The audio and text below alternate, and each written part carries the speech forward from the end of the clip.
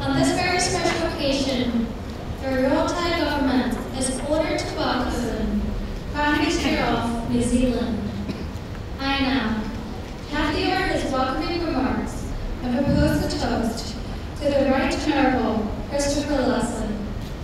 The Right Honourable Christopher Luxon, Prime Minister of New Zealand, distinguished members of the Thai and New Zealand delegations, distinguished guests, ladies and gentlemen.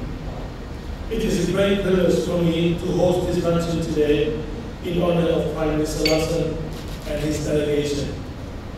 Our two meetings this morning, including the session with the Minister's delegation, were both constructive and fruitful. Our discussions have led to the issuance of a joint statement which identifies significant deliverables and area for future cooperation. In particular, the elevation of our relations to a strategic partnership in 2026. We have also reaffirmed our commitment to enhance our bilateral cooperation on several issues, including defense and security, and to accelerate economic collaboration, especially on innovation areas of mutual expertise. We are also committed to deepening people-to-people connections through education, culture, and tourism, which will bring our countries closer than ever before. Our long-standing partnership in the Mekong sub-region and within the ASEAN-related framework is also a testament to our strong friendship. Thailand will continue to be New Zealand's trusted friend in this region as we navigate through regional and global challenges. I am certain that the Thailand-New Zealand relations will be elevated to new heights as we together work towards our strategic partnership in 2026. Excellencies, ladies and gentlemen, on this very happy occasion, please allow me to invite all the distinguished guests to join me in a toast to the good health, happiness, and long life of His Majesty King Charles III, to the peace and prosperity of New Zealand, and to the enduring friendship between our two countries and people.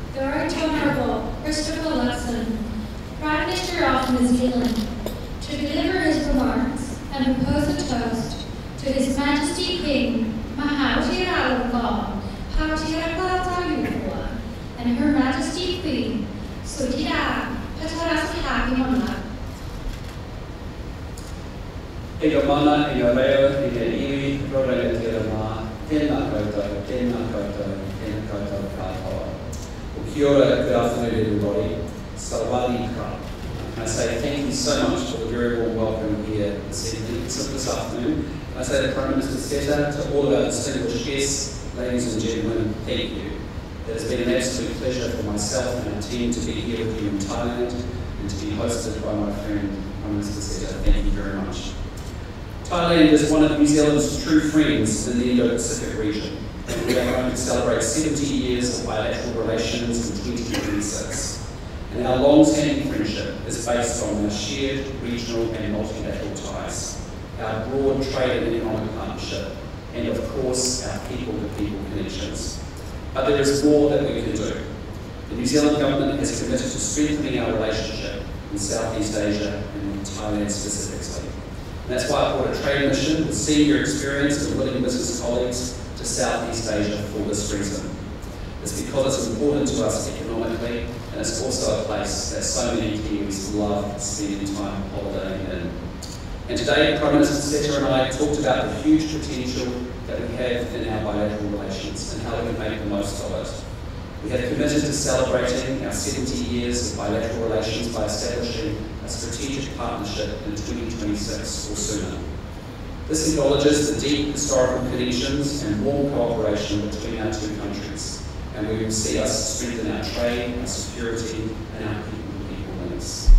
We've acknowledged the upcoming 20th anniversary of the Thailand and New Zealand Closer Economic Partnership in 2025, and trade has already tripled in the 20 years since it was put in place between our two countries.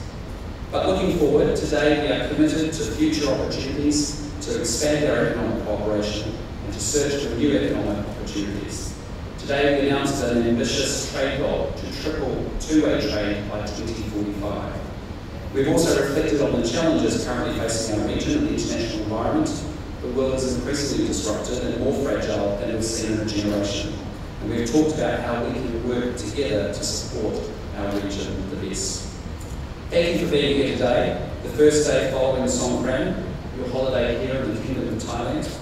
We know it's an auspicious time, and we so appreciate that you have been thinking of us and working for us during these celebrations. And it also feels incredibly fitting that this celebration of new beginnings has taken place. Let us celebrate a new era, an expansion of the already great Thai-New Zealand bilateral relationship. There is so much more that we can do together.